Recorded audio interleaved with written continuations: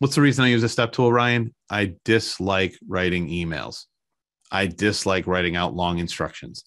And the step tool allows me to be very precise and very quick with my instructions.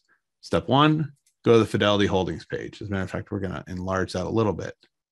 Step two, fill out your name, your email, choose what you're interested in. And when you're done, hit the submit button.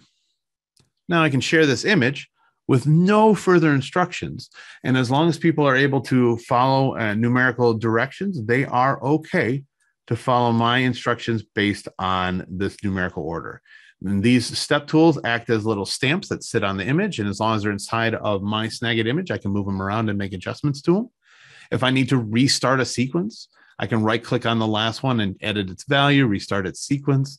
I can even, like before, make changes to its color, its shape, and its shadow, depending on what I want done.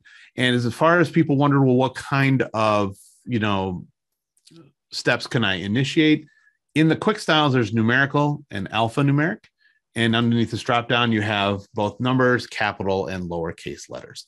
And the theme follows it. So I can use multiple tools at once within Snagit on the same image and stay on the same color and work forward with those images in that way.